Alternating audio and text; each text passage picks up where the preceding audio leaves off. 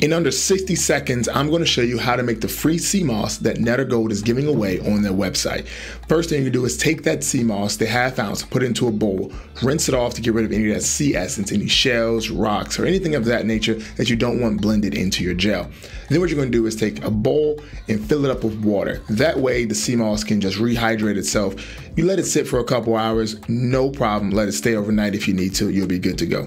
Then the next thing you're going to do is take that sea moss, put it into a blender, and then take 16 ounces of water and put that into the blender as well. Now, once you blend it, that 16 ounces of water and that 1/2 ounce of sea moss will fuse together to make a nice 16 ounces of sea moss gel.